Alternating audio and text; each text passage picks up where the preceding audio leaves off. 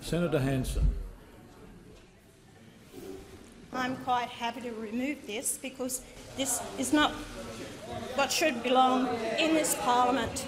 In light of what is happening with national security, there has been 13 foiled national threats against us with terrorism, 3 that have been successful, and Australians have lost their lives. Terrorism is a true threat to our country. Many Australians are very much in fear of it.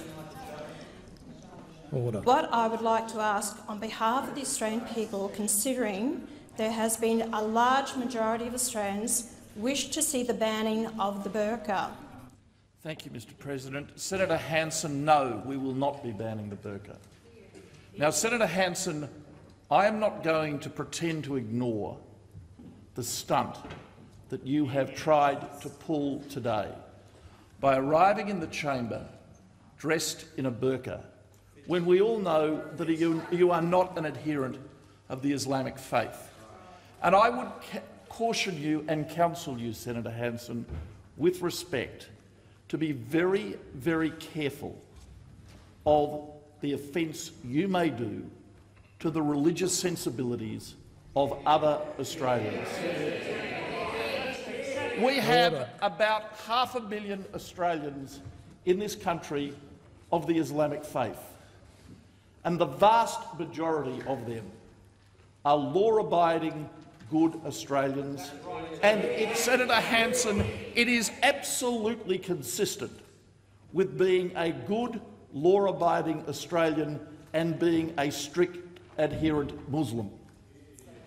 Now, Senator Hanson, for the last 4 years, I have had responsibility preeminently among the ministers, subject to the Prime Minister, for national security policy.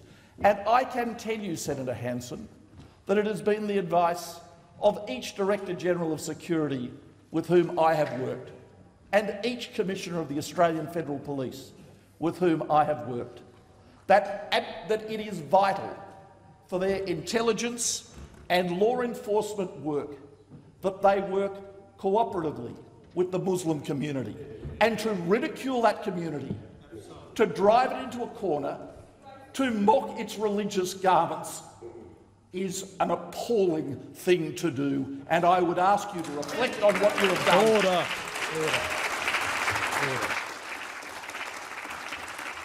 Order.